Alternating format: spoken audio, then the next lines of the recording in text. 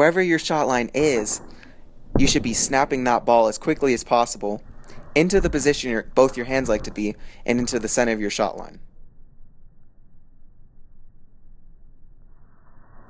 Alright, let's see that in real time.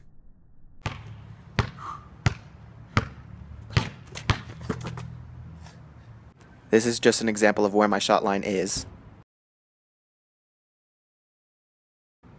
You can practice your collection off the hop, off the 1-2, it doesn't really matter. You can do hesitation dribbles, hard dribbles.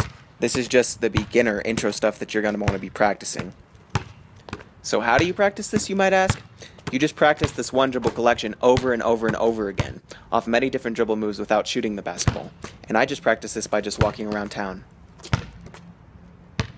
It doesn't matter what dribble move you do, you're going to always want to get the ball back to your shot line and your feet in the same position that you like to shoot from every time.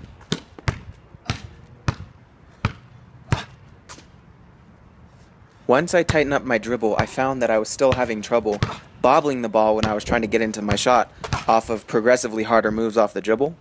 So practicing just collecting the ball no matter what dribble you're doing, you can start easy and then work your way up, is going to make you so much better at shooting. You're going to be quicker, you'll never bobble, and the cleaner your collection is, the better your shot is going to be. The important thing to note is that I'm always getting my hands back to the same position that I would shoot a free throw, and same thing with my feet, no matter what move I've come off. Whether it's a step back or a step out, or a hesitation, or just a hard dribble, it's always going to look the same.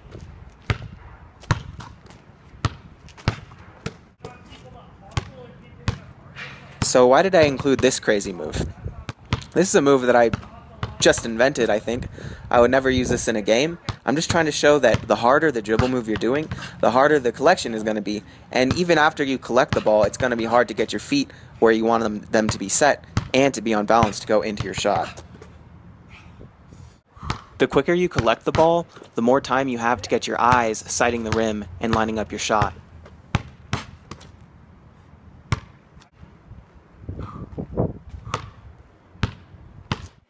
Here's a crazy move that I invented to demonstrate the way that even if your last dribble is inconsistent, which it should be as consistent as possible to get your shot off of a clean collection and get into your shot pocket, by drilling your ability to just collect the ball and get back to your shot pocket, you will be able to improvise and you'll be able to deal with when you have an imperfect final dribble. And this is just an example of that. Some of these are totally botched.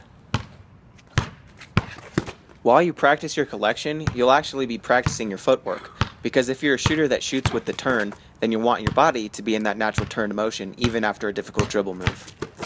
I chose to slow-mo this shot to end this video just to demonstrate that if your dribble move isn't on point, and for me this time it wasn't. That final dribble behind my back on the spin move, it was not where I wanted it to be. You can see with that right hand I had to go and grab that ball, but you still see that I was able to get it exactly how I like to shoot the ball and get my feet square the way I like to shoot.